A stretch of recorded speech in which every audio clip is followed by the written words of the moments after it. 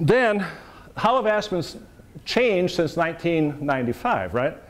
So we established in 1999, we established 113 aspen transects on the northern range randomly across the northern range, all these different aspen stands.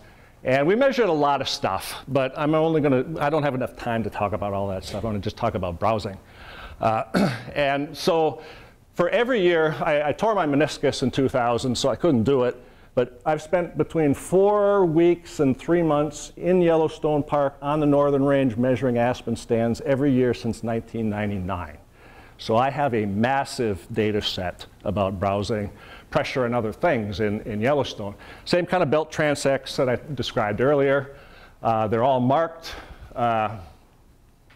with GPS, you know, and we've got rebar on either end, and we run a tape out and we measure out a meter on either side. There's a heavily browsed aspen stand right there. And so I was trying to measure a wolf effect, right? So, you know, I'm going to see if introducing wolves into Yellowstone is going to have an effect on aspen.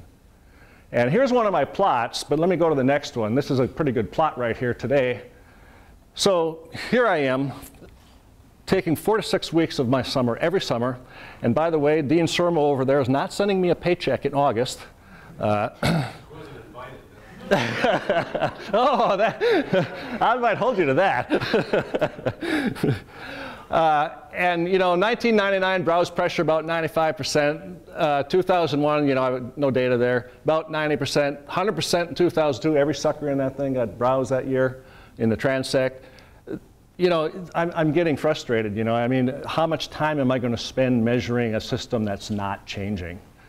And but then look here, in 2004, in this particular stand in our transect, about 95% of those got browsed off, right? And then the next year it dropped to like 38%. And now look at the bottom right here. This is the sucker mean heights. And there's 2 categories. Browsed suckers are just what you think they are. We've looked at some pictures of that. An unbrowsed old sucker is a sucker that's at least 2 years old because they come down in the winter to browse. So a new sucker would be one that just grew that year, right? So this is a sucker that had the opportunity to be browsed the previous winter but was not browsed. And so you can see, you know, right when the browse pressure dropped off to nothing, you know, the sucker heights took off. And now I've got data, I don't have it on this graph, but average height in this transect was about 60 centimeters in 1999, about like that. Now it's like 370 centimeters, 3.5 meters, that's about 10, 12 feet. And I've got many stands that have exactly the same relationship. Plot 82 is another example. You know, you can see that same kind of relationship right there where you drop off on that browsing pressure and the sucker heights have gone up, right? So you read about this kind of stuff in National Geographic.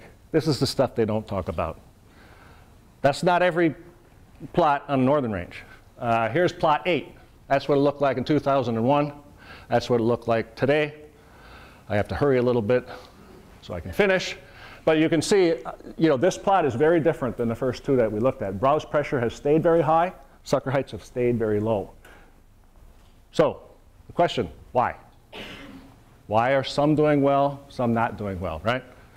And that's where the wolf part comes in.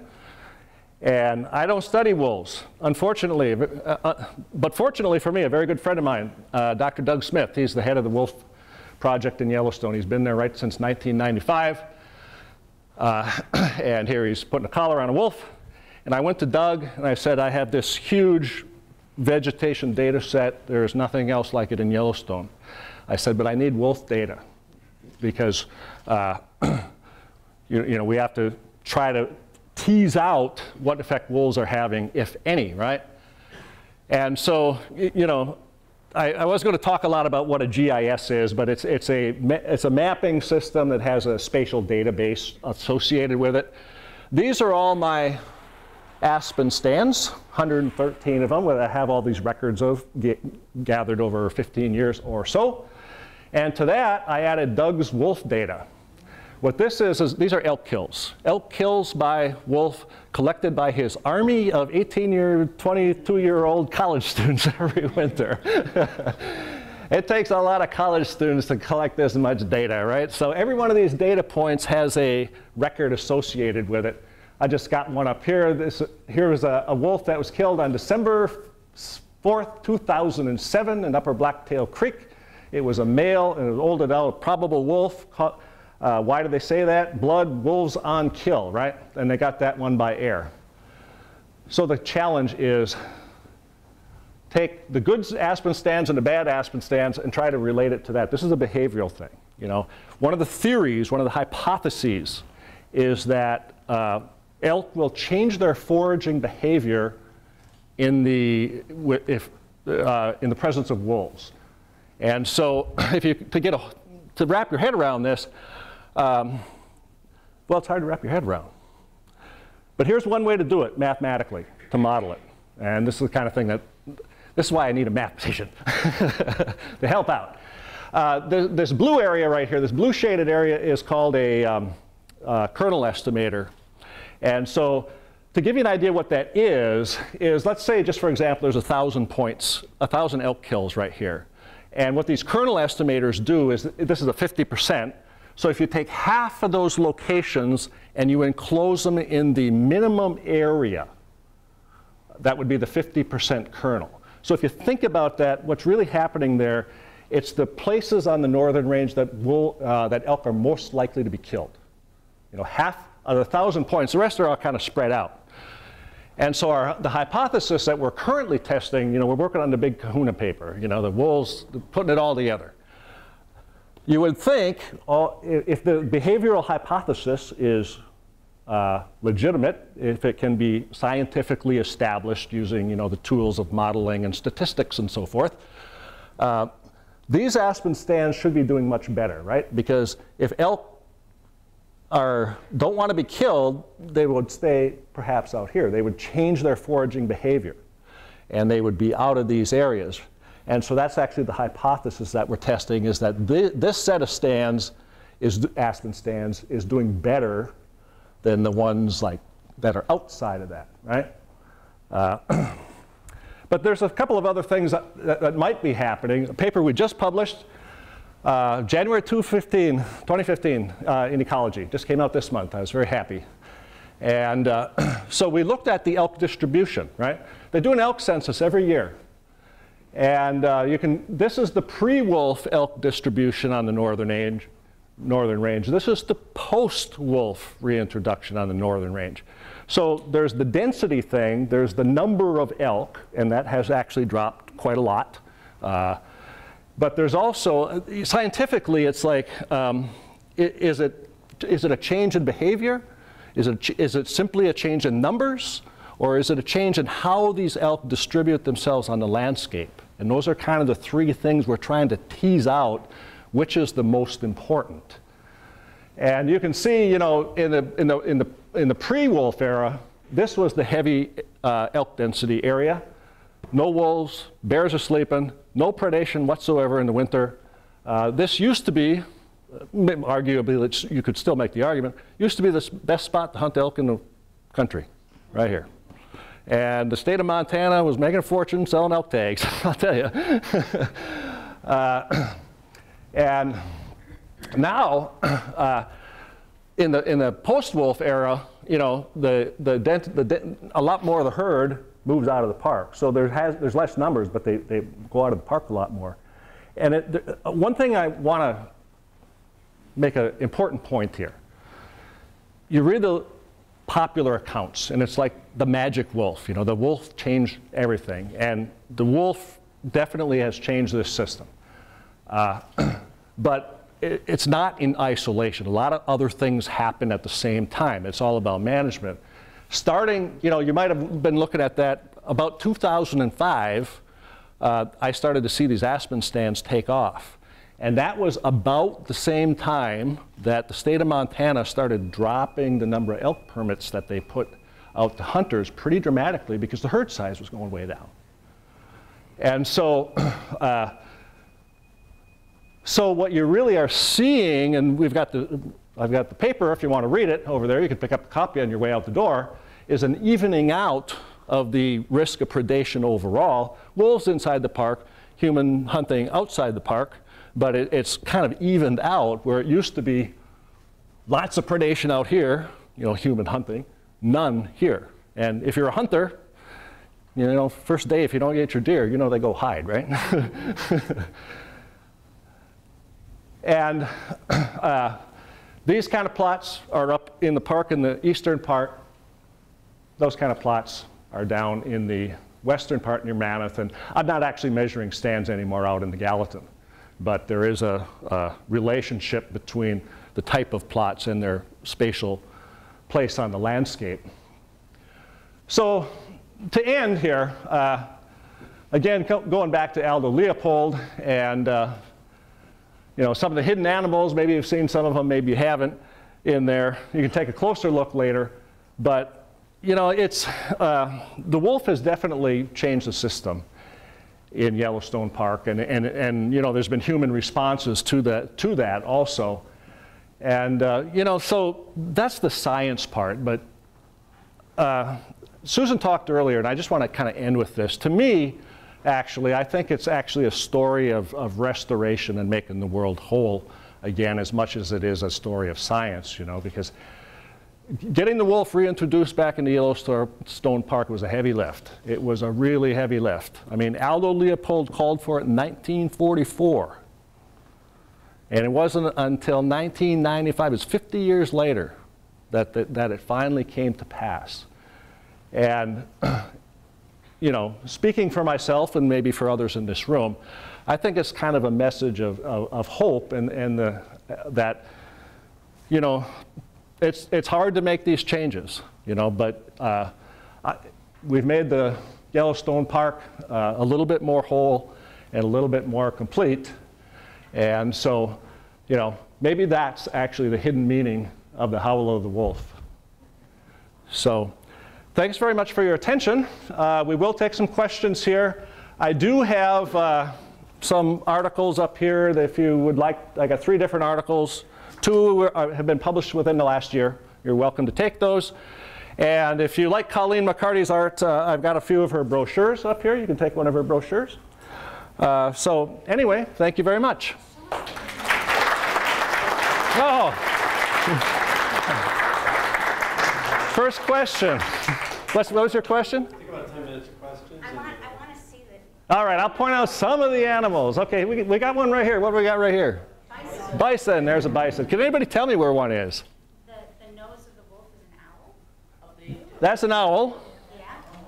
Nose of the elk is what? The nose of the elk, yeah, look at that one right there. That's an otter. There's a beaver right there. Oh, and the bear up at the left. There's a bear. That's a grizzly? That's a grizzly bear. What's jumping into his mouth? Cutthroat trout. They're big feeders of cutthroat. There's another one in there that's kind of tough. Black bear? There's another one in there that's very tough. Here's one right here. Is it a bear? Northern Range. Think UW. Bucky Badger.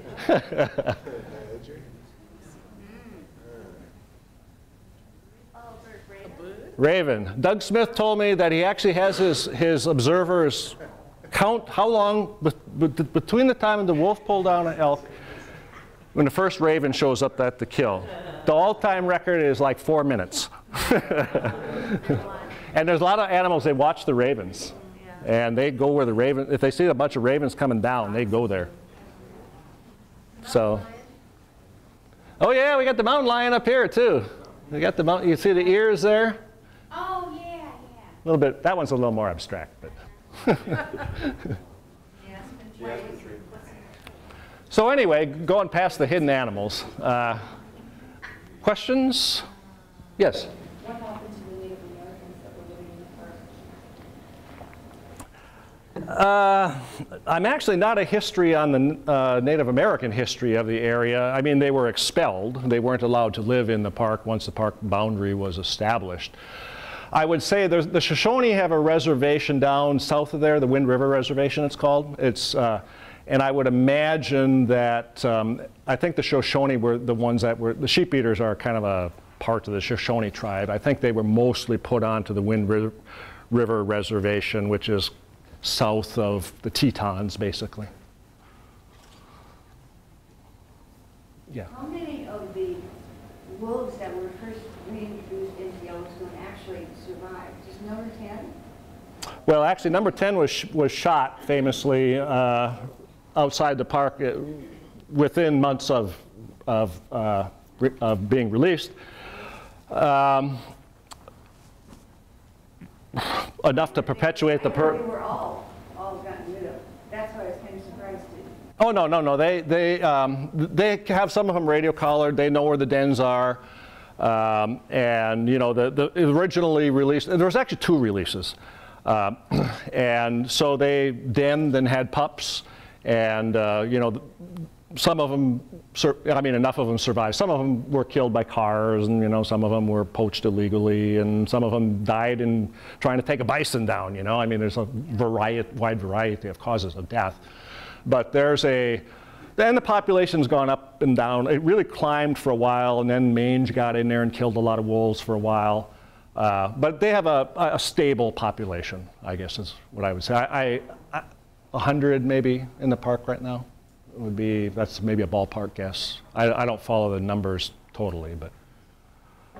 So the elk that stayed in the park, you showed them migrating north to avoid predation, but when they stay in that area, do they have to go to altitude to avoid the wolves?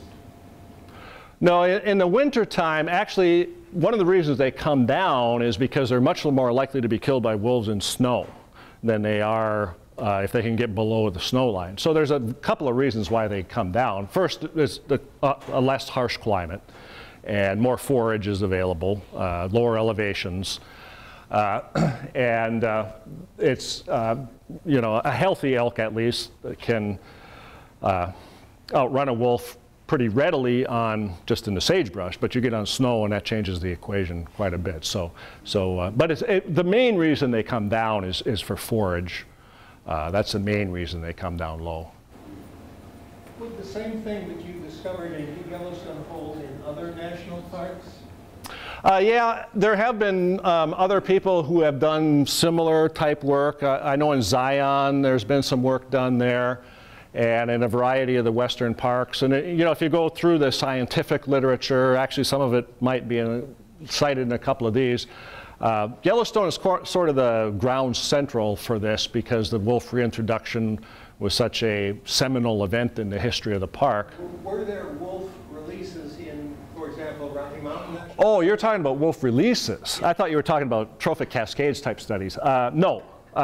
They released in Yellowstone, they released in Idaho. There was a red wolf released down in New Mexico, which is a different species of wolf. And they have slowly, I guess, expanded their ranges. There's wolves in Oregon and Washington now. And there's a few that have dispersed. There, actually, if you were watching the news, Grand Canyon, there was a wolf down in Grand Canyon, and they got some scat, confirmed sighting. And they did the genetics off the scat. That's what biologists do. They like to collect poop. And the genetics are from Idaho. So it went from Idaho to, they don't know exactly where it came from, but the genetics are the Idaho wolf.